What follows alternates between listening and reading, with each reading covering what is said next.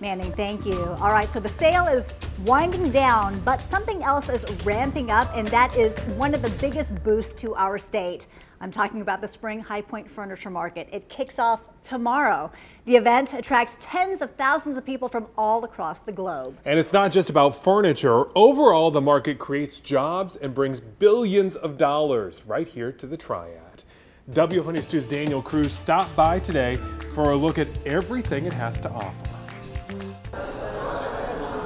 The entrance to the International Home Furnishing Center in High Point looks more like a busy New York hotel at Christmas time, and that can only mean one thing: the furniture market is back in town.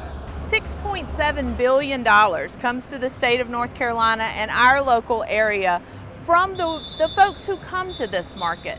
75,000 people twice a year is a huge impact on our area. To put that economic impact in perspective, the Wyndham Championship at Sedgefield Country Club brings in an average $30 million to the local economy, and this year's ACC and first round NCAA tournament brought in about $25 million.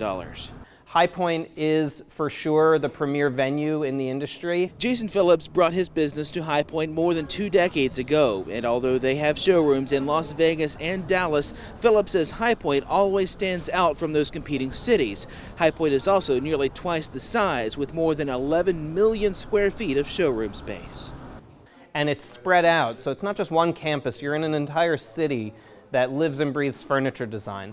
Designers aren't the only ones cashing in on the 75,000 people who will travel to High Point from all around the world. It does bring good business for us. Down on Church Street, businesses near Truist Point and the High Point Social District are also expecting a busy weekend, not only from the furniture market, but from the season's first home game for the High Point Rockers. We meet people from all over the country, out of the country, and we have a pretty good core group of market regulars that come back and see us each time. We expect to see big crowds. We expect the evenings to be really fun. There's a lot going on down here. We do a lot of catering for market as well, which is also wonderful, so we love that support from our local showrooms. Market organizers say it's the local hospitality and strong industry support that has allowed High Point to lead the industry for more than a century. High Point has more photography studios per capita than New York City.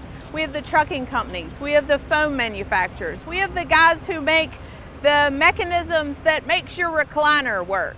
All those things are here. The furniture market will run through April 26th. Reporting in High Point, Daniel Cruz, WFMY News 2.